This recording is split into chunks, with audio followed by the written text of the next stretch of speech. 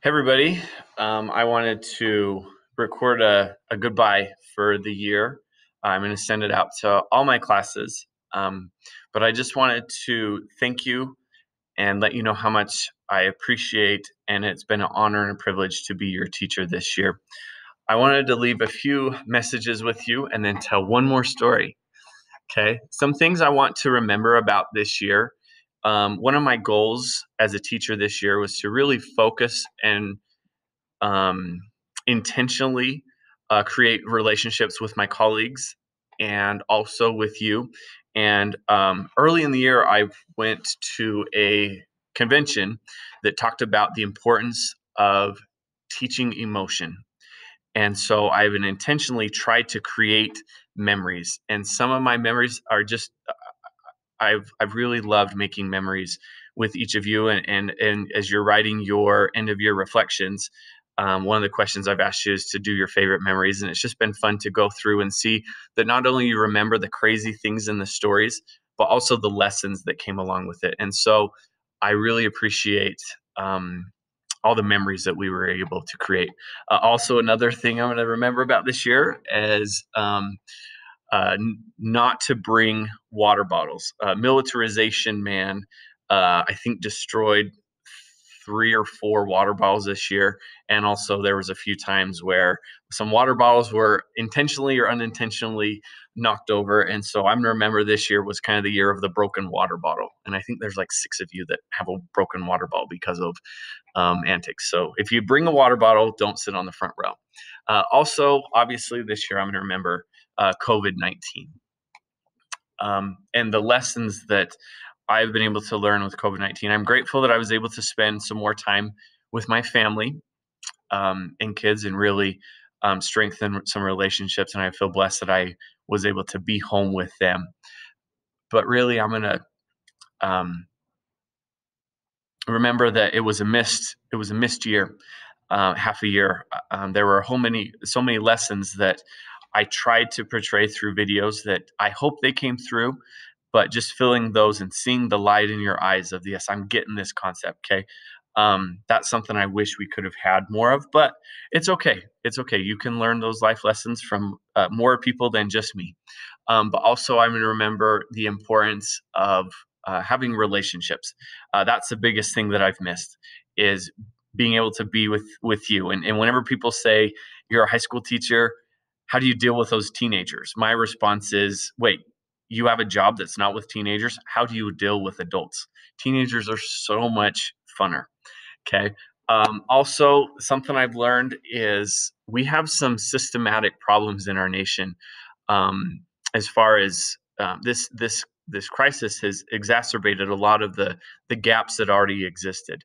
I'm grateful that I've been in a position to where COVID-19, other than having to just stay home, I've been very, very privileged to be able to still have a job and where my girls can still learn and receive the help from me and my wife. But I recognize that that's not a privilege everyone has, and that I have a responsibility to help those that are struggling, and that we all have responsibilities to help those below us, whether economically or um, uh, physically or whatever it is. That we can't just focus on just ourselves. That the greater good needs to be also kept in mind. Okay. And then also, and a lot of you have put this in your reflections about what you want to remember, is just the faith in humanity, that it seems like people are kinder to each other, that people are for the most part following the advice of truth. And instead of trying to be naysayers, they're really going out and trying to serve each other and look for opportunities to reach out as best they can, and that there's so much good in the world. And I want to remember that about this time. Now, to my each individual classes. Okay, first to my ethnic studies classes, one final lesson I want you to look at when we're looking at the history of America. This is a nation of sacrifice. Okay, and that our freedoms aren't free. I know that a lot of teachers say that, and I will say that. Okay, freedom ain't free, and that we should honor those people who have died for us to have our freedoms. And to kind of echo what Miss Murray has said, she talks about the importance of freedom, that we need to honor our vets. And I would think we need to do a better job of taking care of our veterans and honoring their willing sacrifices. But let's not also forget the blood has been spilled by those who unwillingly sacrificed. Okay. The blood of the slave, the blood of the native, the blood of the immigrant who died because of our sins, but yet we can learn lessons from them. Our flag is stained in blood, the blood of patriots and the blood of patriots who didn't always receive all their rights. Okay, I want you to remember that. Also, another concept to think about is oftentimes when studying kind of history where bad things happen, we get this mindset of, oh, these victims. Okay, all of the stories and lessons that we've learned this year are examples of not victims of injustices, but instead fighters. And just some of those fighters died. Okay. Always, always, always be a fighter. Don't be a victim. And then finally, the biggest lesson I hope you learn from this lesson or this class is the importance of self-respect, the fortes catlipocas, right? Self-reflection, beautiful knowledge that comes from our ancestors. Huitzilopochtli, okay? The will to act, take action. Don't just sit on the sidelines. And then finally, Sipa Toltec, where we will all transform, okay? You are beautiful, show it. You have a voice, use it. And you have a responsibility, go do it. To my Education 1010 class, this is always, I love, love, love working with you because I see such hope and potential for future teachers. I can't wait for you to be the teachers of my kids and my grandkids.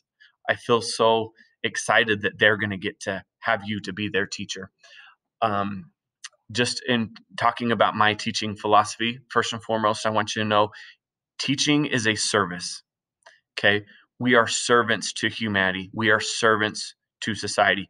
Sometimes servants aren't treated very well, but we do it because we know it's the right thing to do. Okay. Also, when you are a teacher, intentionally make those relationships. Okay. There's going to be some kids that you just easily gravitate to. Don't forget those that maybe you have a personality conflict with or that doesn't agree with you. Intentionally reach out and create those relationships. Also, remember when you're teaching, okay, the what's and the hows will always change. Okay. The strategies and the curriculum will always be adapting. Remember your whys, but also it's important to teach emotions every single day when you're creating those lesson plans intentionally. This is what my kids are going to know. This is what my kids are going to do. And then this is what my kids are going to feel. Tell stories, make memories, make relationships. And then finally, for you, Education 1010, you are now a colleague. Okay. You're my former student, but you're a colleague now. Okay. And I expect you to collaborate with me. Please keep in touch in this great army of educators for our great state and our great nation. Okay. So please keep in touch. This isn't over. Okay. Please keep in touch and let's continue to learn from each other. For my U.S. history classes, okay, I hope you recognize the passion I have for our nation. Okay. My two passions as far as history are the Constitution and civil rights. And for me, those two things are the same thing. And that the story of civil rights is not a story of racism, but a story of finally fulfilling the dreams that our founders set forth of freedom, liberty, and justice for all. I want you to recognize the importance of finding connections, of creating, of finding compromises, okay, of being that hip nation that brings things together, where we build walls. Sorry, not walls. Woo, okay, we build bridges and not walls. Okay, we find those connections. That is the history of this nation, and that when we live in fear, we go down. But when we live with hope, we rise. Let's have hope for our nation. Also recognize that America is an experiment that requires participation. Don't just sit on the sidelines. Participate, whatever that form of participation looks like, whether it's just the very minimum of voting. Okay. But honestly, it requires good civil discourse where we talk to each other, we find common ground. And even if someone disagrees with you, good, learn from them. Don't block them out. Don't live in your bubbles. Okay. Beware of extremism. Beware of conspiracies. Beware of those who go out and try to dominate through fear. Find that middle way. Then, of course, one of my favorite lessons, be it. Okay. Find yourself doing the right thing at the right place at the right time, being your right self for the right reason. And if you do that, I know that it's going to be great. You're going to live a great life. And then from your oral history report, this is an assignment that I've really, really enjoyed reading and learning from you. It's one that I've done not for all my classes, but this year I did.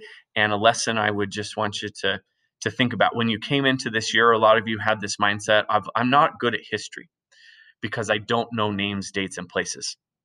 Some of you still don't know the names, dates, and places, but that's just fine. But I want you to know that good historians are the best listeners.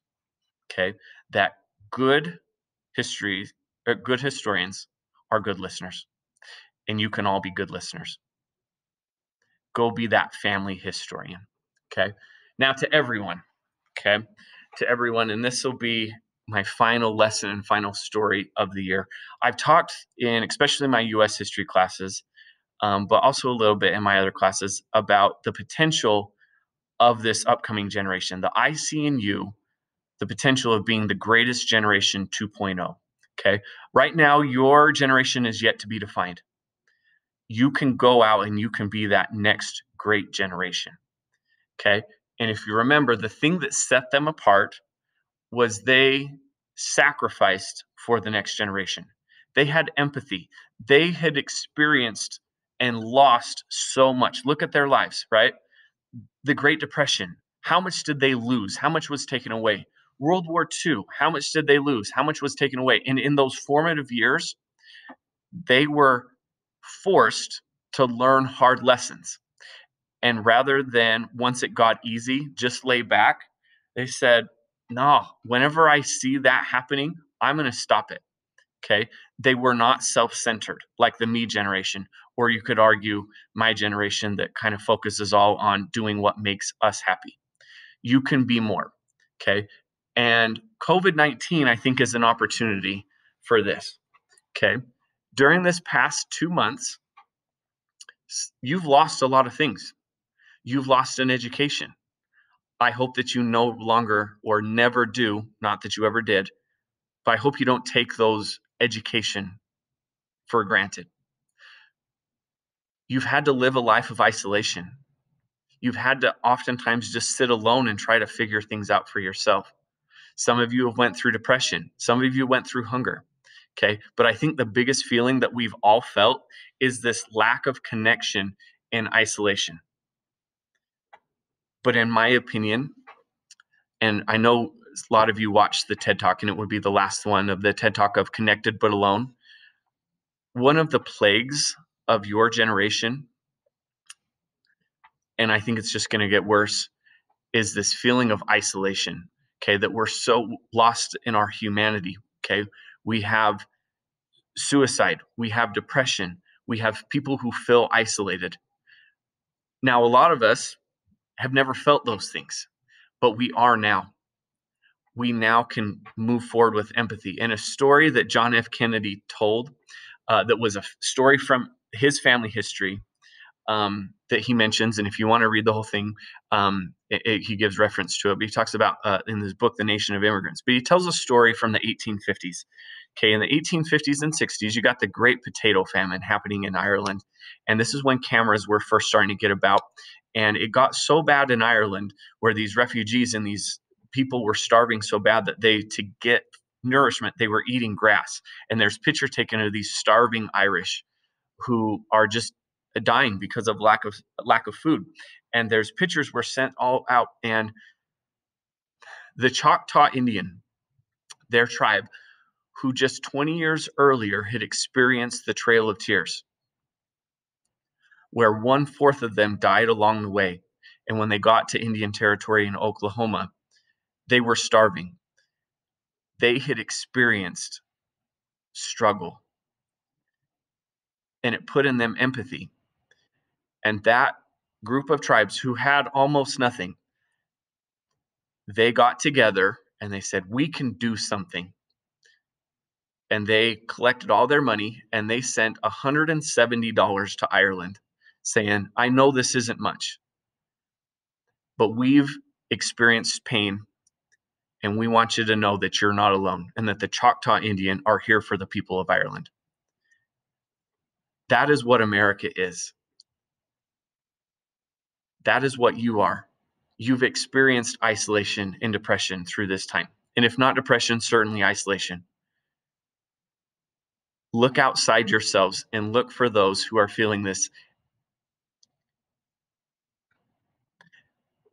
Sacrifice for the greater good, but also fight for your rights.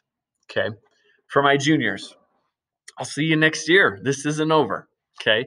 And please come in and see me. Those of you who had me, I'm so excited for the lessons we're going to learn together next year. And if I don't have the opportunity to teach you next year, please come see me during Grizz Ops or whenever.